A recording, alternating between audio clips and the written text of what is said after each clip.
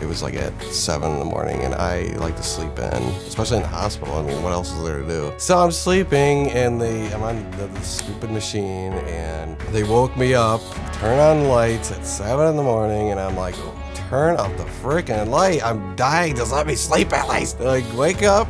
Time to wake up. You gotta wake up now. We got new lungs. Call your family, call your friends, whatever you need to do. And I thought I was dreaming, or this is some kind of joke or hoax, but it was real. I mean, it was just like, what the heck? It was all real. It was all happening. They're like, get ready, 4 o'clock, we're taking you down. It's been 6 months since this transplant, and I have never felt any better my whole entire life. It's like being a normal person. It's pretty cool. I remember clear as crystal watching the 1989 Batman and Batman Returns, because Michael Keaton, in my opinion, is my Batman. You know, he's totally awesome. But yeah, I remember vaguely watching those movies when I was really little, and then the animated series. I just remember watching this Batman and just becoming obsessed with him, and then like I started drawing him when I was really little, and then now, you know, I can actually draw him and make him look like Batman. I mean, before I was like a little kid drawing, you know. We had a really awesome art program in Emily City High School.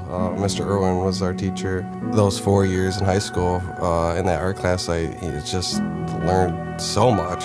It really developed my skill. When I was in recovery in the hospital, I had to draw to keep my sanity. Once I was able to draw again, that's when things got a lot easier in the hospital, because I would draw every day. I have taught at Gift of Life ceremonies, and lots of people that I know of so far have already signed up to be organ donors.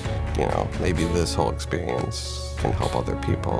Like, oh, you know, that guy's really, really happy, and his energy's really good, and maybe that can inspire other people to do the same thing. You know, if I were to pass away, you know, I would want someone to live on.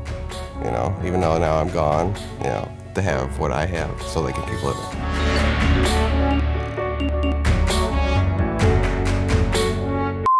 If anybody like Michael Keaton or Adam West or Arnold Schwarzenegger is watching this, I would like to meet you. That'd be sweet. Or Ozzy Osbourne.